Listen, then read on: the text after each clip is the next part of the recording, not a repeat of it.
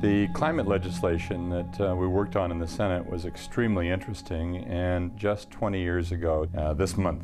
And that was the single most important statement of scientists that in fact man's impact on the earth could be measured and was real.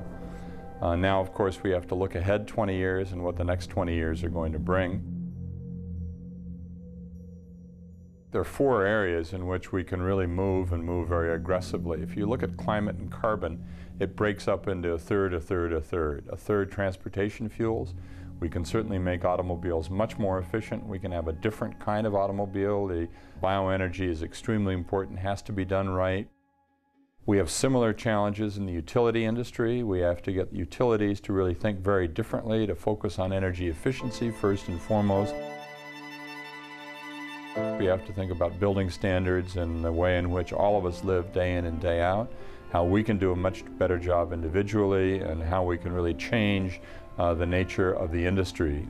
The final issue that I would note is, of course, the population issue, and that is neglected by people usually because it's too hot politically, but it's one in which we really have to be very honest about the future of the world. And the future of the world, today we have 6.5 billion people. There are going to be probably 8.5 to 9 billion people on the globe by 2050, that magic date in which we have to reduce our carbon emissions very dramatically.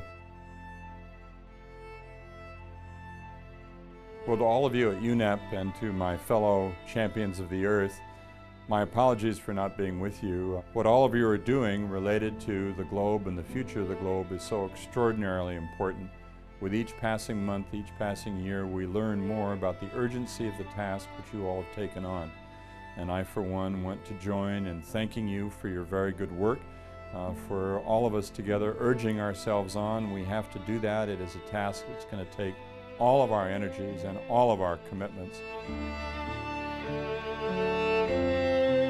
We still have a ways to go, as does every country.